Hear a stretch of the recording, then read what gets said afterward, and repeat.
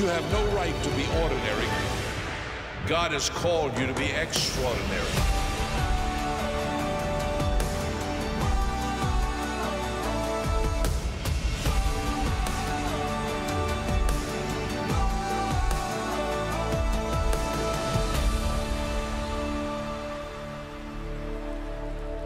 Good morning, Liberty. How you doing today? Come on, stand to your feet. We're gonna worship Jesus for all he is and all he's done. How many of you believe he's faithful today? Amen? Yeah. Sing this with me. I am holding on to faith, 'cause I know you make a way. I don't always understand, and I don't always get to see, but I will believe it. I will believe it. Sing. You make mountains move, you make giants fall, and you use songs of praise to shape prison walls. And I will speak to my fear, I will preach to my doubt that you were faithful then, you'll be faithful now. Yeah. Oh, you're faithful, Jesus. Oh, I'm standing. I am standing on your word.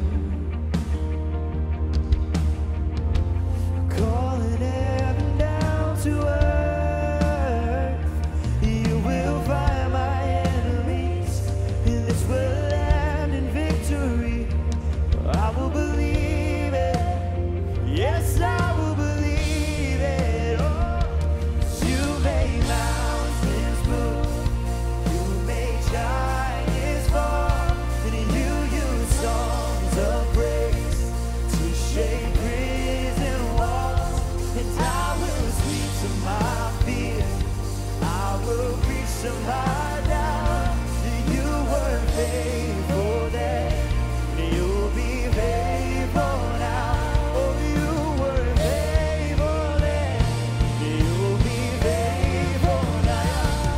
And I know you never fail, no, no, no. And I know you never will. He's never failed, you know. And I know you never fail. And I know you never will. 'Cause you made mountains move. Hands up. You use songs of praise to shape prison walls. And I will speak to my fear. Oh, I will bring to my doubt that you were faithful then. Oh, you'll be faithful now. Hey, you make mountains move. Yes, you do. No, you use songs of praise to shape prison walls. And I will speak to my fear, and I will bring to my doubt that you were faithful then, and you'll be faithful now. Oh, you were faithful then, you'll be faithful now. Yeah. Amen.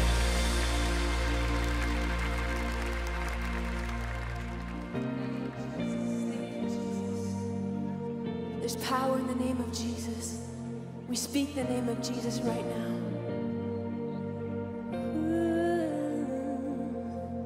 This name that shakes the mountain tops, the only word that breaks a curse is all. Your name, the one that covers all, is higher than the others, higher than the others. There is power in the name of Jesus.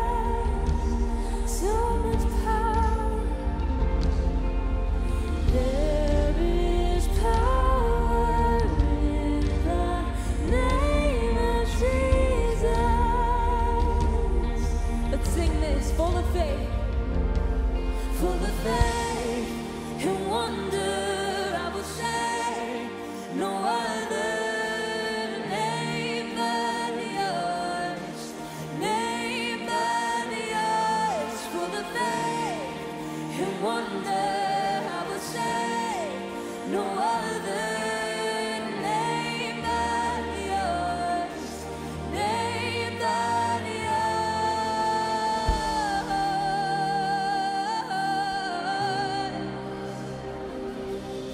His name that storms the gates of hell. The only word my life lives to tell.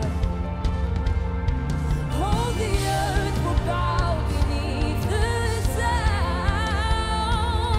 It's higher than the others, higher than the others. Full of faith and wonder, I will say, no other name but yours, name but yours. Full of faith and wonder, I will say, no other name but yours, name but yours. Jesus,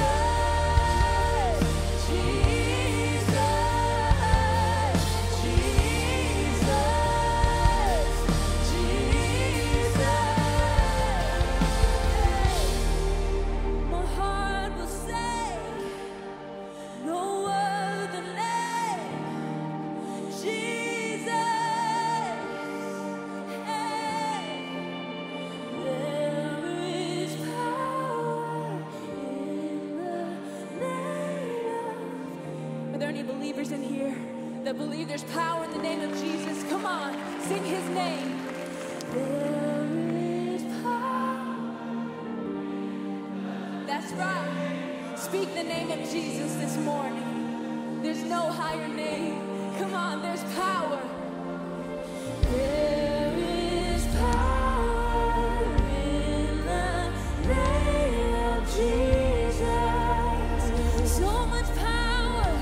There's power. There's power.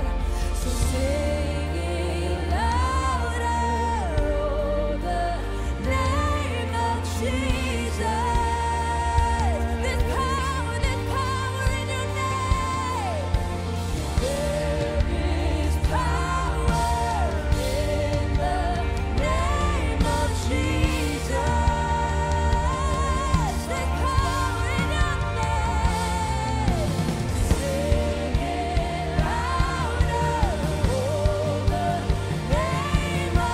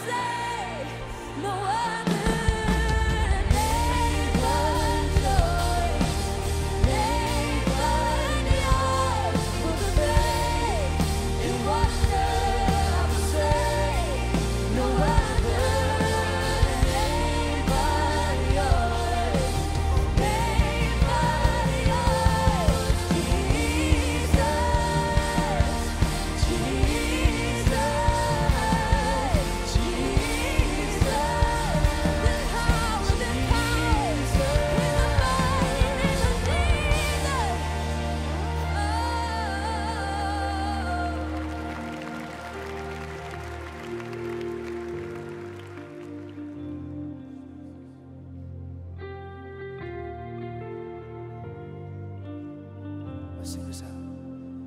The head that once was crowned with thorns, he is crowned with glory now. The Savior knelt to wash our feet, but at his feet we bow.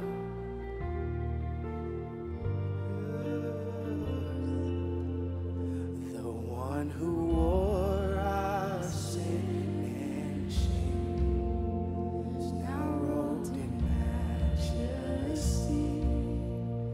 The radiance of perfect love now shines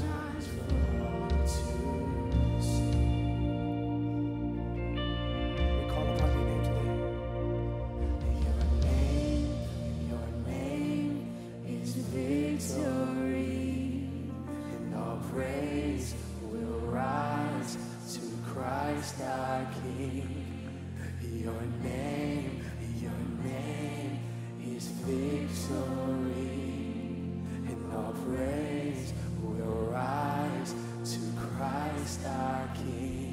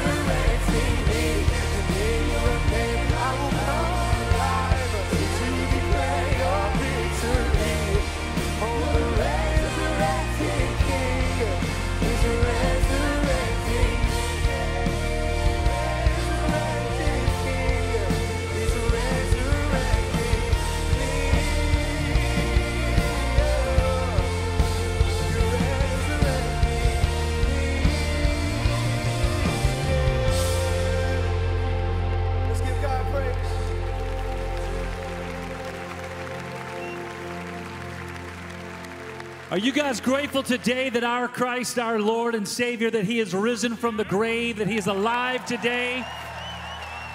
That in these moments that we gather today in a world that has gone nuts, that we can know that our God is sitting on the throne and He is ever making intercession for you and me. Let me tell you what that means. That means that Jesus today is praying for you. It doesn't matter what you're going through, and it doesn't matter how difficult today might seem. Jesus is praying for you. When life seems to be falling apart, when hearts seem to be broken, when challenges seem to be like too insurmountable, Jesus is praying for you. And so I just hope that today, whatever you brought into this room, and I know there's a lot of stuff that was brought into this room, my prayer for each and every one of you is that you would grab a hold of that truth, that you are never alone, that Jesus is with you every step of the way, and no matter what today might hold, God has your back. Aren't you grateful for that today? Hey, let's pray together if we could. Father, today we thank you for the opportunity that we have to once again come together and to worship. Lord, just to lift our hearts and our voices, just to thank you for who you are. God, to thank you for your goodness and to thank you for your mercy and for your grace, because we need it. Every person who is gathered in this room, every person watching right now, wherever they might be, Lord, all of us are sinners who've messed up, blown it time and time again. And God, we're so grateful that you love us anyway. We're so grateful that today when we're walking through a storm, Father, that Jesus is there and He is right at your side and He is talking about us to you. And God, we're grateful for that. God, we're grateful that you loved us, that you gave your Son, Jesus, that He came to this earth and He died on the cross for our sins, was buried and rose again 3 days later. And because we believe in Him, because we come to that moment where we say, yes, I'm a sinner, and yes, I need a Savior, and Jesus is the one who saves, that when we make that declaration, Father, we thank you that you not only save us for now, but you save us forever. And God, we give you the praise for it. Lord, bless our time together today. We pray that you would be honored and you be lifted up. Only you, no other person, no other idea, just you, that it's all about you. And God, we pray this prayer in the name of your Son and our Savior, Jesus. Amen. Hey guys, go ahead and have a seat. Before we kind of move into the rest of our morning together in celebration, I just want to point out a special group of faculty members that are here with us today. Right over here on my left, your right, is Troy Temple, who's the Dean of the School of Divinity and one of our campus pastors. Troy, stand up if you would. There's Troy. But now, while Troy is the Dean of the School of Divinity, one of our campus pastors, does a great job. What are you doing over there? You're bowing down. Stop it. And what I do know is that as awesome as he is, what is more awesome is the fact that all of the School of Divinity faculty is right up here in the box just to my right and your left. And so we just want to let you know, we appreciate each and every one of you and the work that you do in training up our church leaders for the next generation. Hey, today, and we'll introduce him in just a moment, but we've got a great speaker here today. But before we kind of jump into that, we also have with us today one of our staff members here at Liberty, Stacy Rhodes, who is the director of the Center for Financial Literacy. And today we're going to talk about the importance of getting your money right. Jesus talked about money a lot in the New Testament. It's an important topic. It's not something that is taboo. It's not something that we should ignore. And so Stacy's going to come just for a couple of minutes and to share with you some resources that are free, that are available to each and every one of you to help you get started in this thing called life in the right way. And so Stacy, if you would just take a moment, share that with us. That's right. Thank you so much, Pastor Jonathan. We're so excited to be here today and to have Dave Ramsey with us. And we are praying, we're praying that you guys have your ears open, because it's never too early to start thinking about your financial freedom. He has been coaching people into freedom, and the conversation starts today, but it doesn't end today. At the Center for Financial Literacy, we exist. Our passion is to work with students, faculty, and staff on how to use money as a tool in a wise and God-honoring way. And we do that in several different ways. So the first and probably the most impactful thing you can do is sit down with one of our peer financial coaches And these coaches are trained to work with you one-on-one to talk through your money questions and your money situation. If you have questions about student debt or investments or anything finance related, we are here to answer those questions and apply it to your situation. There is no dumb question. We want to help you. The other thing that we offer are free personal finance courses. Maybe you don't want to talk to anyone just yet, but you want to work through the concepts and you want to create your own plan. We have a personal course that walks you from A to Z of creating your own personal plan. And then we also have accessible content. We have an Instagram that gives financial tips every single day. We also have tools and resources on our website that are completely free to you guys. So please act now. Don't wait.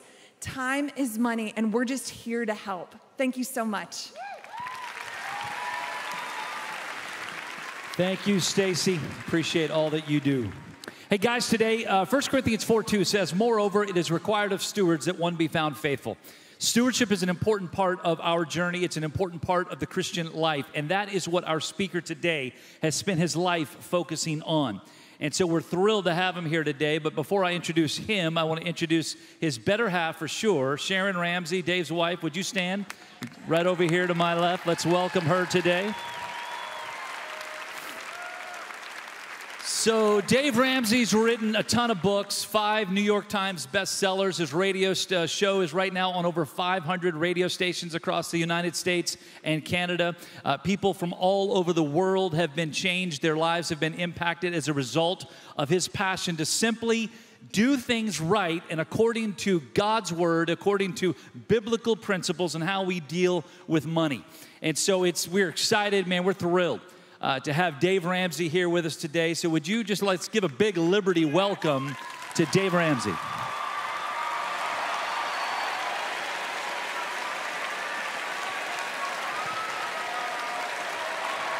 Thank you, my brother. Appreciate you. Thanks, guys. Oh, you're sweet.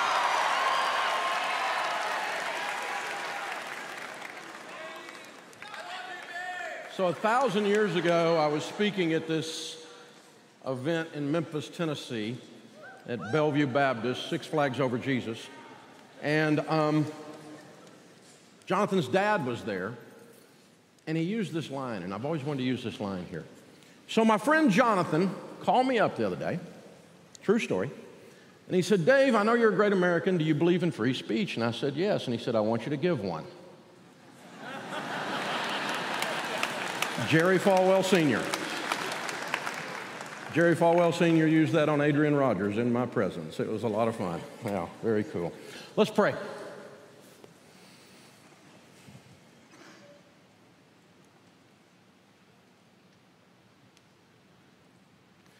God, you know I can do these talks by myself. They sure are better when you do them. Holy Spirit, we turn this time over to you. In Jesus' name, amen. So the Belgian plow horse is a large, muscular, athletic horse, much like you would think of if you think of a Clydesdale. And they're bred to pull amazing amounts of weight. If you ever go out into the country in Virginia or Tennessee where I am, and they're having a tractor pull, they might also have a pull where they see how much an animal can pull, something like a mule or a horse. And you might see one of these big muscular horses, and they have these weight sleds that they hook to them and see how far they can pull them. And if they've got the tractor pull going, it's a souped-up tractor that's super high horsepower. This is a super high horsepower horse. A Belgian plow horse, when hooked to one of those devices, can on its own pull around 6,000 pounds.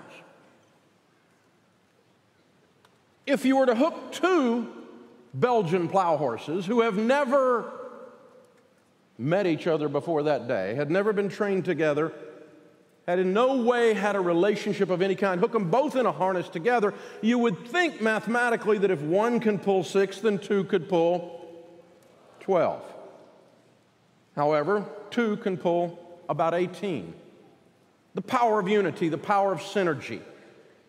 If, however, you get what farmers would tell you is called a matched pair, 2 Belgian plow horses, possibly from the same lineage, possibly trained, or definitely trained together, possibly raised on the farm together, have a relationship, and they know how to work together. One can pull 6, 2 untrained can pull 18, 2 that are a matched pair that are unified can pull 30,000 pounds. 5 times what one can do.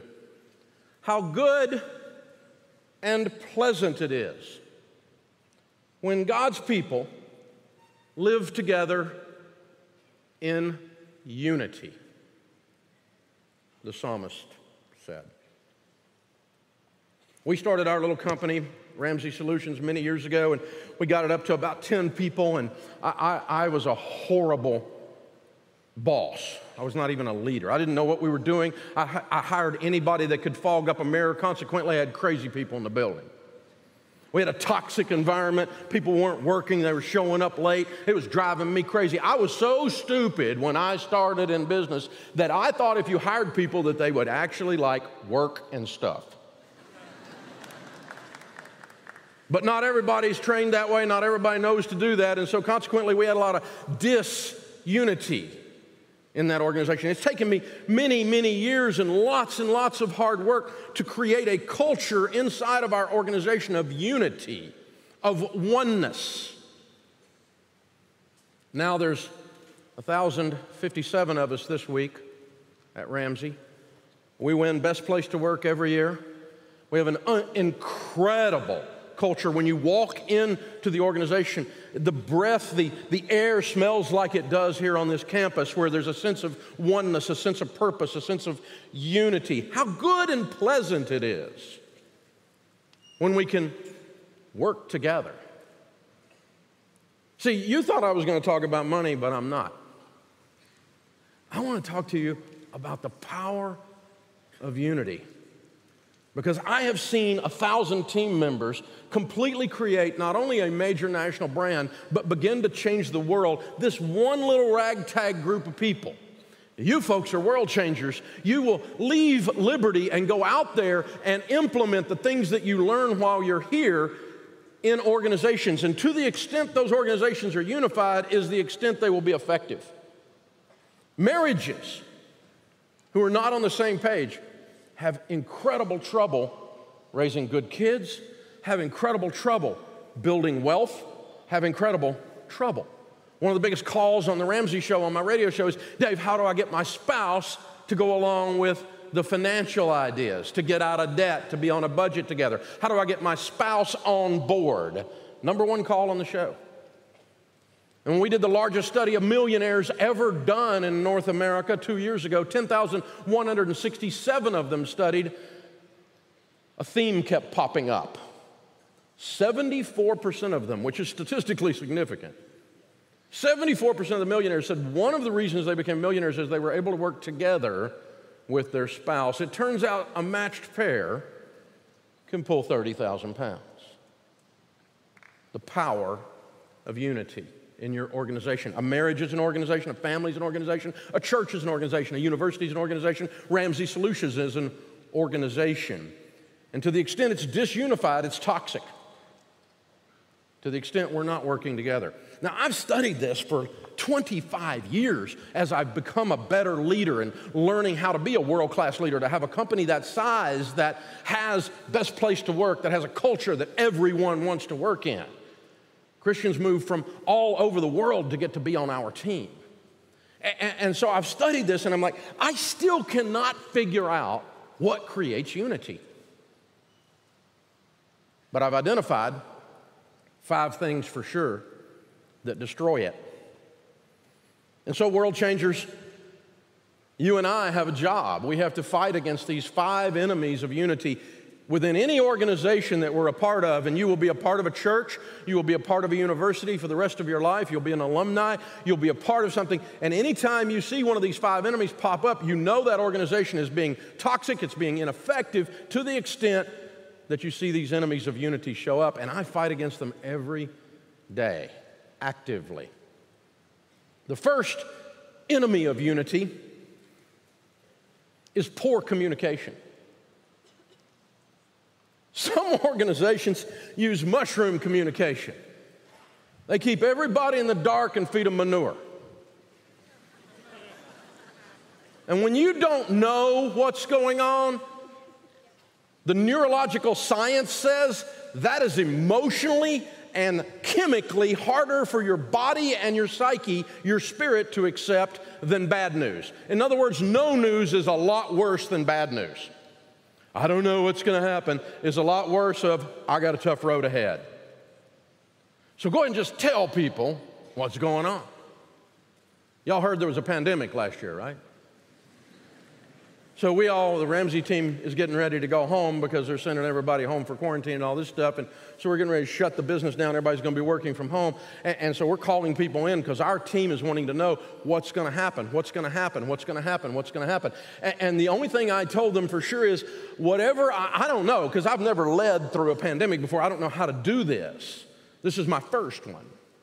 So I don't know, but what I know, you'll know. And so I told them, this is how much cash we have left. When the revenues dip below the expenses, we'll start burning the cash. When the cash starts going away and gets really, really low, leadership team is first going to take no pay. After leadership team takes no pay for a while, if it continues to burn cash, and because we don't borrow money, y'all probably heard the rumor, what are we going to do then? Well, guess what? Some of y'all are going to go without pay for a while. We'll do some furloughs. And if it continues for a long time, we're going to begin to let some of y'all go because we won't be able to pay you. But we'll tell you a long time before that happens. Good news, we were able to turn it, and we never even got into the cash. Revenues went up. How weird is that? But we didn't know that. It was a highly stressful situation. 1,000 people out there, a single mom sitting out there in our staff meeting is wondering if she's going to be able to feed our kids. She would rather have the real news, even if it's bad, than no news. Lots of companies around America were poorly led and just chose to tell people nothing. And you know what people assume if you tell them nothing? That things are much worse than they actually are. No one goes to the positive. Poor communication. The second enemy of unity is a lack of shared purpose. When you have an agreed upon purpose that this is what we're doing, that creates a level of unity. It's a battle we're going to fight. We're going to walk out of debt. We're going to work extra and get the debt paid off. We're going to change jobs and change cities because this is the reason we're doing this. We have a shared purpose. When you're in an organization, you need a shared purpose. You need to have a mission statement. You need to have things you're aiming at. Very, very clearly stated. This is the strategic goal. This is the desired future, as my friend Dr. Henry Cloud calls it. And this is what we're going to do to get to that desired future. And it's not anything else. It's that. And everyone knows what that is. When you're leading inside of an organization, and by the way, if you're in an organization, you're leading. You're leading in this university by the way you act, the way you walk, the way you talk, when you're away from here and when you're on campus. Everyone is leading all the time. Some are just unaware. So when you're leading, make sure that the people that you're leading know exactly where we're going and exactly what the cost is to get there. They'll pay the cost if you tell them what it is. They just want to know. Lots of communication and a shared purpose. The Belgian plow horses have a unified shared purpose, and they get to lift 5 times together what one of them can lift by themselves. How good and pleasant it is when God's people live together in unity. The third enemy of unity is probably the worst: gossip. And social media has made gossip an art form. Drive-by shootings on social media happen every day. You call it trolling. I call it juvenile delinquency. TikTok is completely out of control. Reddit has lost its mind. And Twitter is not far behind.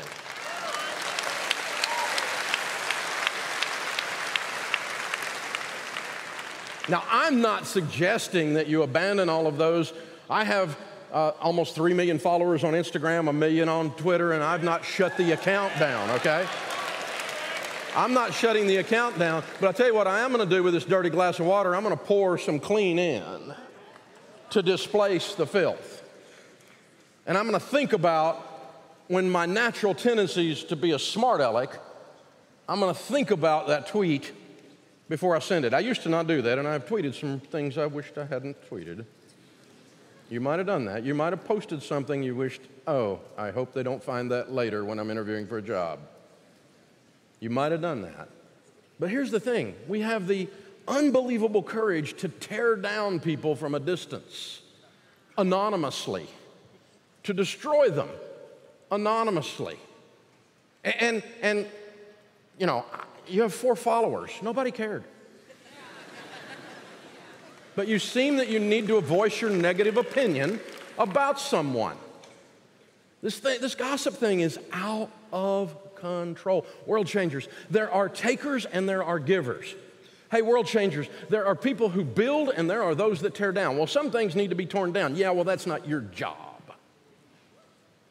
It's not your job. Your job is you're a builder. You're a giver. You're a person who lifts things up. I can do all things through Christ who strengthens me. I'm someone who adds value to the conversation, not creates the tear down. Oh, I'm going to tear it down. I'm an activist. No, you're just a glorified keyboard warrior. That's all you are.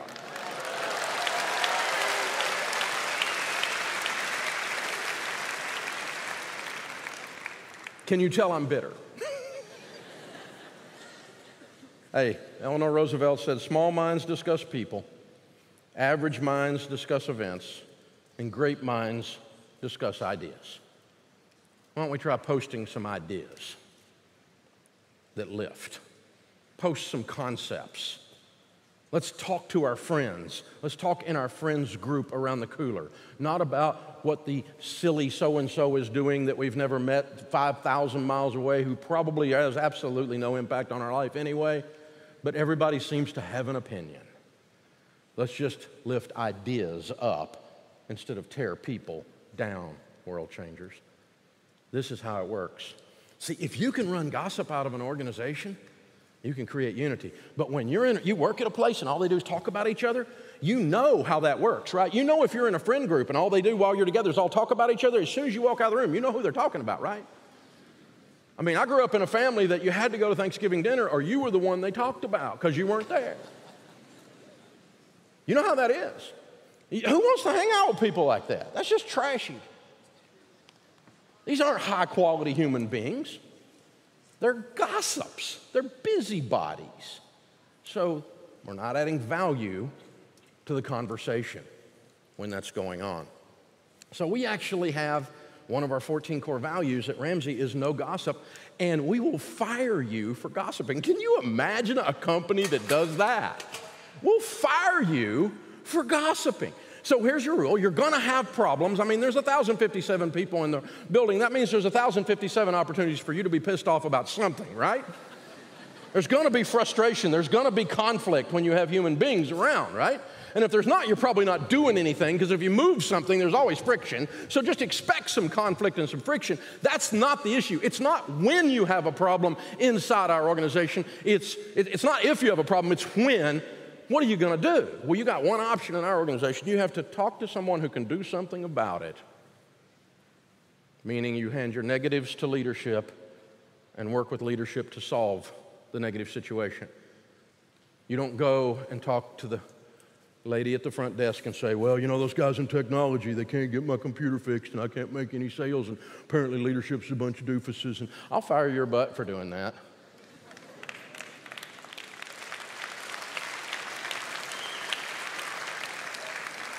Dave Ramsey, Dave Ramsey, we had one little character, he went to a bar and told the whole bar that Dave Ramsey, his wife worked for us, and told the whole bar that Dave Ramsey was trying to kill his employees because we all went back to work, and we fired her the next day. That's kind of harsh. Yeah, it's kind of harsh for him to stand in a bar and tell everybody in there I'm trying to kill my employees when I give him money through his wife's work to feed his kids. See, this is a tear down. It's not a build up. So I don't want her in my organization because she just married really poorly.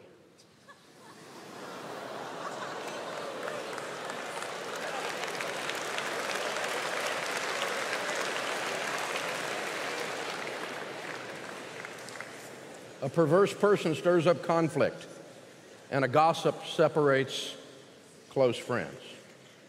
Number 4, enemy of unity, unresolved disagreements. How many of you have ever disagreed with something an organization was doing that you were a part of, or disagreed with one of your friends or relatives? Raise your hand. How many of you didn't raise your hand have a problem with lying? We all have disagreements, and the Bible is really clear on what we do. If your brother sins against you, go and tell him his fault between you and him alone. Second Hesitations does not say, post your disagreement on Twitter. I really think at Liberty University they ought to do so-and-so. Then maybe you ought to talk to Liberty University about that. I mean, because I have people bring stuff to me all the time. I'm like, you can disagree with me as you work for us anytime you want to disagree, but come and disagree with me. Come and disagree with one of our leaders. You don't need to be belligerent doing it. You need to be kind, and I'm serving you. I'm trying to keep your job. I'm trying to keep this place running. I'm trying to grow it, help people. This is what we're doing. So come in and disagree with me. There's a couple of things that can happen. One is you might be right, and it's some information that I didn't have or leadership didn't have, and they needed to change something, and they needed to work on it. Thank God someone like you brought it into the office, and we were able to work on it. The other possibility is you don't have all the information, and when I give it to you, you change your mind.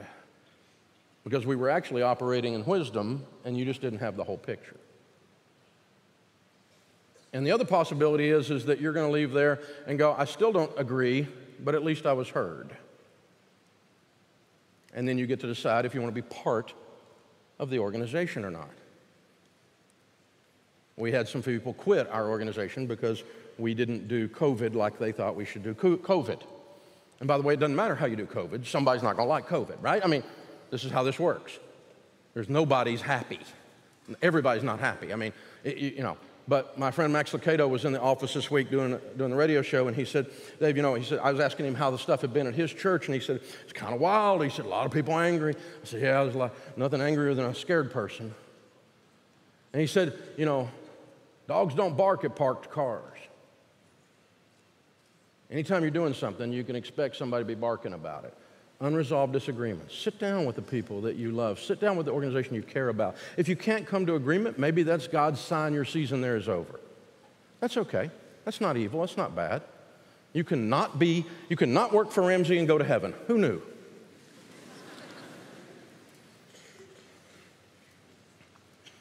Number 5 is sanctioned incompetence.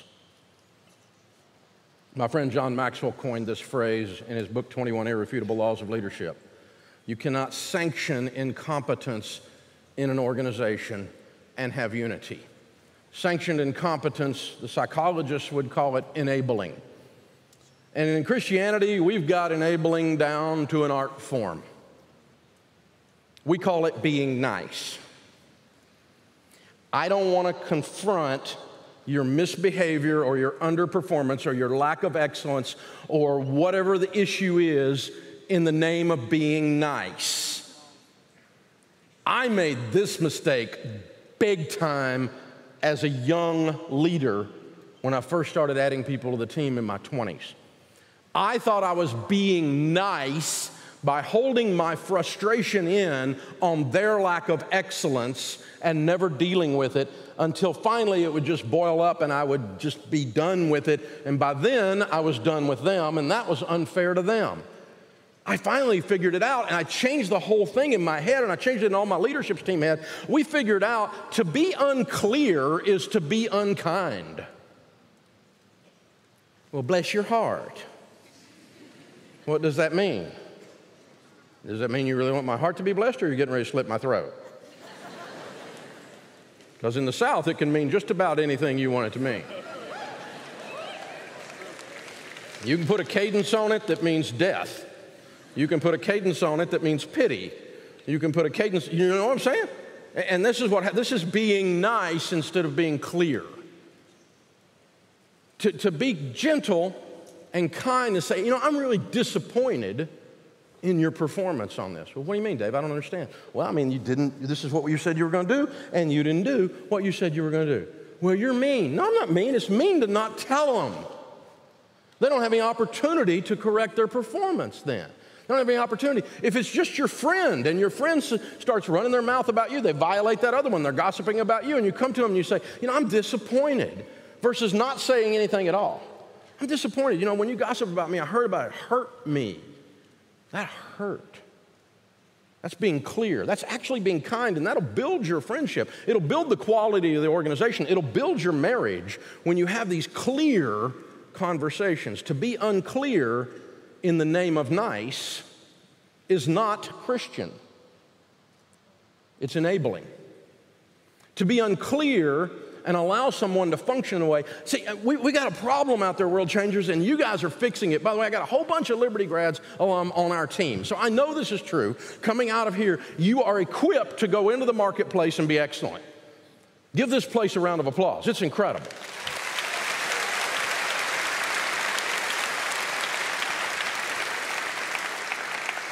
Because there's a problem for an old guy like me. I remember parts of Christianity when Christians would try to go do something that the mainstream was trying to do, but didn't do it as well. And Christian in the marketplace meant substandard. Does anybody know what I'm talking about? You can't do substandard. Around Ramsey, we don't sanction incompetence. Because if you're going to tell the world that you're a Christian organization, you got to be the best in the space. No mistakes. You got to go for the Super Bowl every play.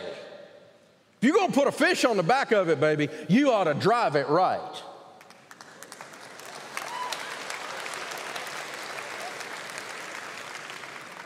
The diligent prosper. All diligence is excellence in the ordinary every day. Excellence.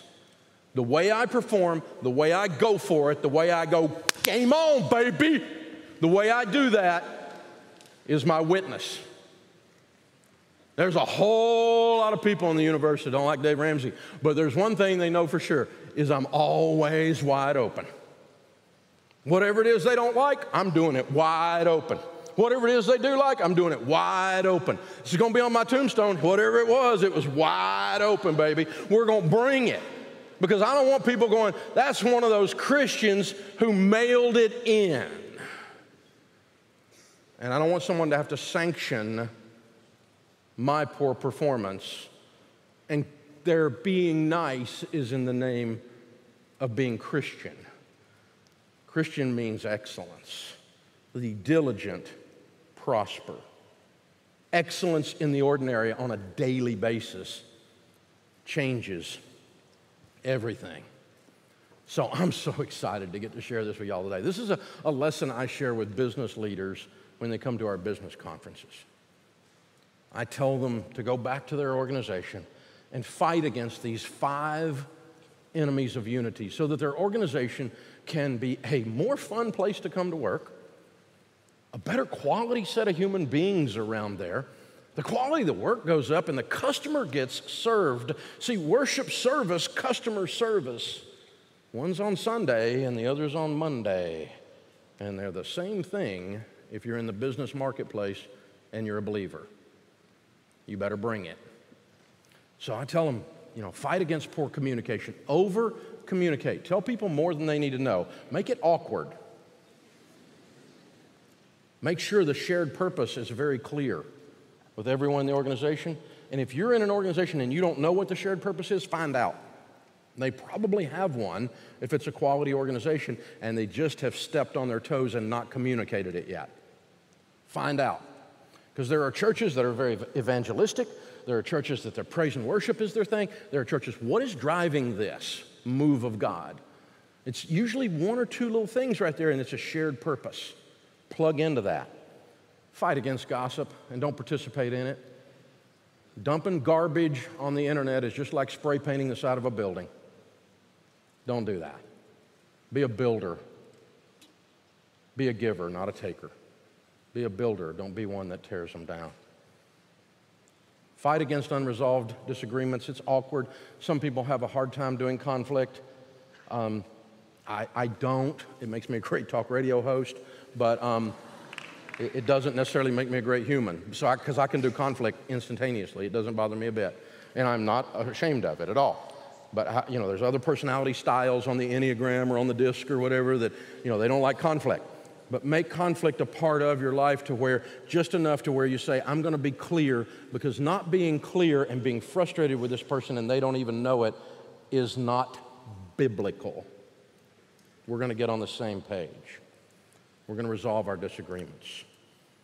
And I'm not going to sanction a lack of excellence in my personal life, and I'm not going to sanction it in my organization. I'm going to call people out and say, you got to bring it. It's game on. We're going for it. You got to do these things. World Changers, those are real tools that I've used to build our organization. Those are real tools that maybe not stated exactly that way, but have held this place together and grown this place and have caused my good friend Jonathan Falwell and his wife Sherry to be able to stand on top of all of this and lead you guys and serve you guys. Whether they're stated or not, these are the things that have caused you to be here. The spirit in this place, you can feel it when you come on this campus, represents unity. Go be a person that creates unity instead of disunity. How good and pleasant it is when God's people live together in unity.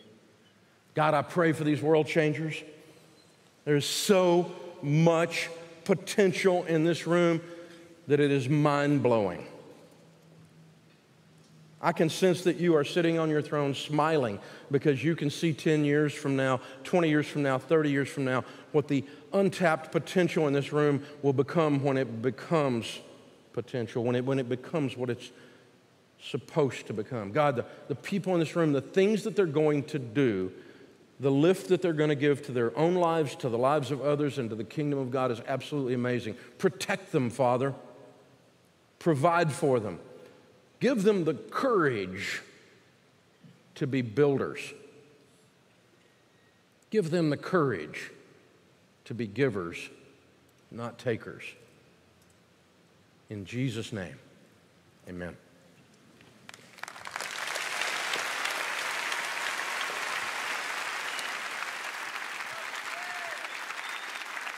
Did you guys appreciate that great business life lesson that we received today from Dave Ramsey? I know Dave Bratt right over here, who is our Dean of School of Business. I'm sure he was taking a lot of notes because great stuff was given to us today. Hey, tonight, Campus Community, 7 o'clock. Clayton King is going to be speaking tonight. Make sure you come back and be a part of that. And then on Friday, Gary Hamrick, pastor of Cornerstone Chapel up in Leesburg, Virginia, will be here. God bless you. Hey, last week, both of our convos went late.